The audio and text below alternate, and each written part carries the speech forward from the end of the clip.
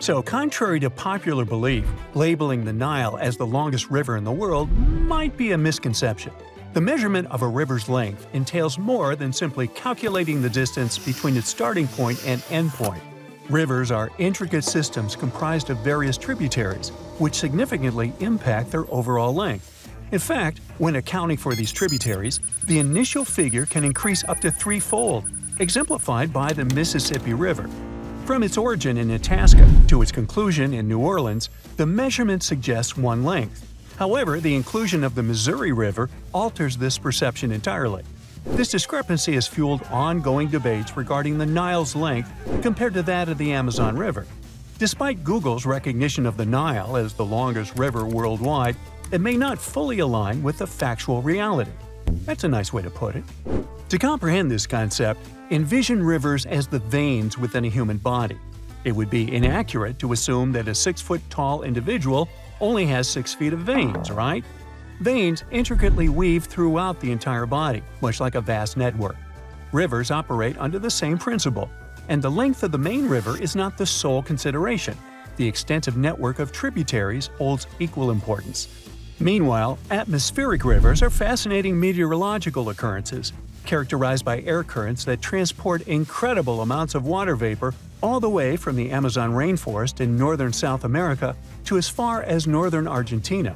These airborne highways serve as essential conduits for the life-giving moisture carried by these airborne rivers, and their influence extends across Brazil's central west, southeast, and south regions, shaping the waterfall patterns in these areas. When these ethereal rivers converge with specific weather conditions, such as a cold front, the latent humidity they bear can transform into much-needed rainfall.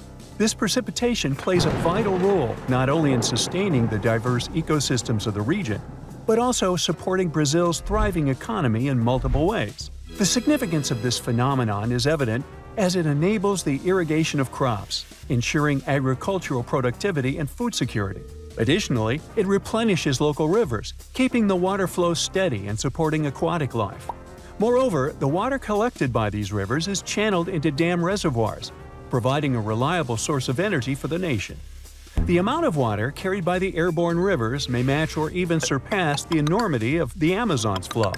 Thus, when we unite the conventional Amazon River with its aerial counterpart, it becomes significantly larger than the Nile. Atmospheric rivers are also observed in the Congo basin, where the climate is predominantly shaped by the moisture emanating from the Atlantic Ocean and the forests of the Congo basin.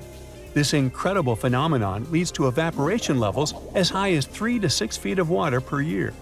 These rivers vary in size and strength, but on average, they transport a water vapor volume comparable to the flow at the mouth of the Mississippi River. In rare cases, exceptionally powerful atmospheric rivers can carry up to 15 times that amount. When these rivers reach land, they release the accumulated water vapor, resulting in rainfall or snowfall. Although atmospheric rivers come in various forms, those with high water vapor content and intense winds can cause extreme precipitation and flooding, especially when they linger over flood-prone watersheds.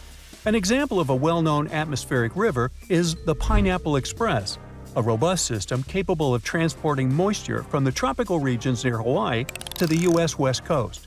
Such events can disrupt travel, trigger mudslides, and lead to significant destruction of life and property. However, not all atmospheric rivers pose risks. Many are weaker systems that provide valuable rain or snow, essential for maintaining water supplies. Plus, they play a critical role in the global water cycle and have a close association with water supply and flood hazards, particularly in the western United States. In addition for the potential for flooding, atmospheric rivers also contribute to desirable increases in snowpack. A series of atmospheric rivers was responsible for severe winter storms that battered the U.S. West Coast from western Washington to southern California between 2010 and just recently in early 2024, resulting in rainfall ranging from 11 to 25 inches in certain regions. So, if water vapor can be considered a river, it begs the question, what else can be classified as a river? Surprisingly, even without any water, something can still be deemed a river. This fascinating phenomenon is known as a wadi, traditionally referring to a river valley. Wadis can be found in gently sloping, almost flat areas of deserts. Unlike traditional rivers, wadis lack permanent channels due to the sporadic presence of water flow. As a result, they exhibit braided stream patterns caused by limited water supply and an abundance of sediments. The water that does manage to reach the stream bed percolates down, causing a sudden decrease in energy and significant deposition. Additionally, wadis can develop sediment dams, altering stream patterns during subsequent flash floods. Interestingly, wind also plays a role in sediment deposition within wadis. When wadi sediments are submerged or moist, wind-driven sediments settle on top of them, resulting in a mixture of both water and wind sediments. Rivers can be peculiar not just because they consist of sand or air, but also because of their fascinating coverings. In certain conditions, Scotland's River Dee reveals an intriguing sight: peculiar frozen formations that resemble lily pads. These formations, called ice pancakes or pancake ice, occur naturally when gentle waves cause smooth pieces of ice to collide, resulting in smooth rounded edges. As these ice disks interact with the waves, they gain raised edges, giving them an appearance reminiscent of lily pads. Usually, pancake ice has a somewhat slush-like consistency. Some media reports have suggested that the ice on the River Dee formed from frozen foam. But scientists explain that while it is plausible, the pancake ice still develops through the collision process.